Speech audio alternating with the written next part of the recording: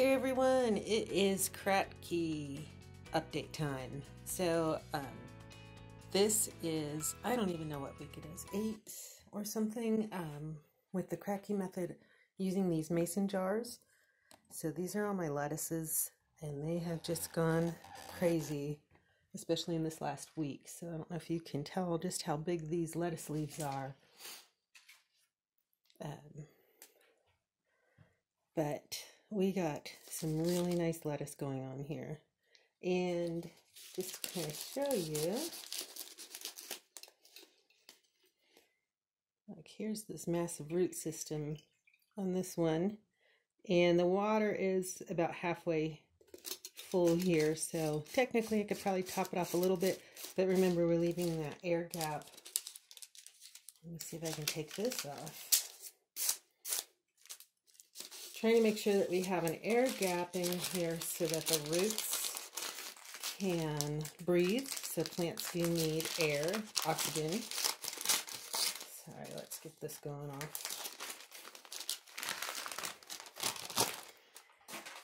So this is the beauty of the Kratky method. So it requires no pumps or extra equipment. There's water, the water level up to here. This does have some nutrients in it. Then there's an air pocket so that the plant can get oxygen, or the roots can get oxygen, because they can drown. If this was all the way full, this plant would drown. And then the little basket that holds everything together. And then this beautiful lettuce plant up top. So very healthy looking. All of these are just doing so great. I have harvested quite a bit off of all these plants. And they're just doing fantastic.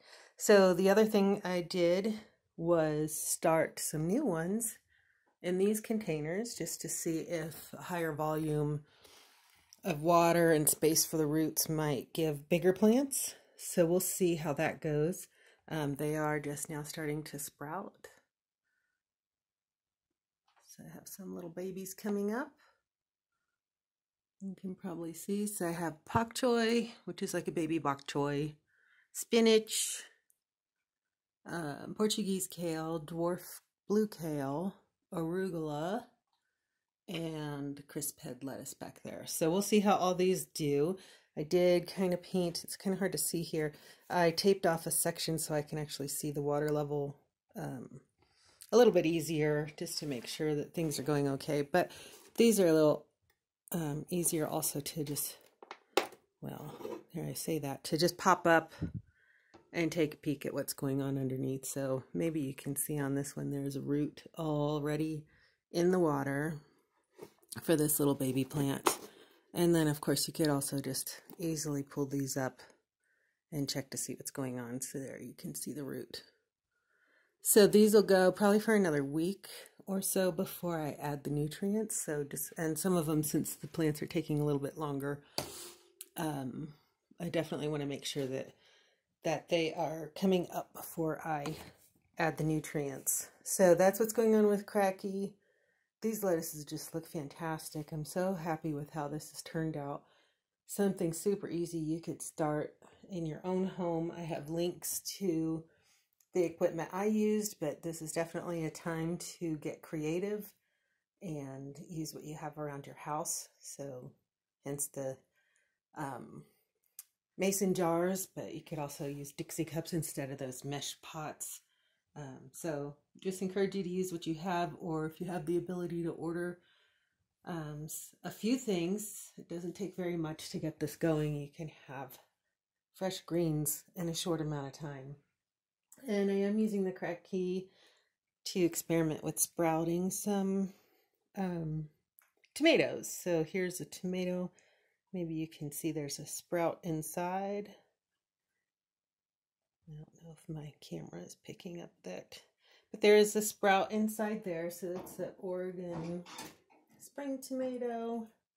I have a snow pea in here. Those take a while because the seeds are so hard. And then here's a Dakota Sport tomato seedling coming up. So those are coming up. I just was experimenting how the Kratky would work for seed sprouting. But I also have other things started down here. So these are under my daytime light. So it looks funny These are all tomatoes and tomatillos. So those are all started. I have some spinach here started and coming up. And then down here are my onions, but they're going to take a while.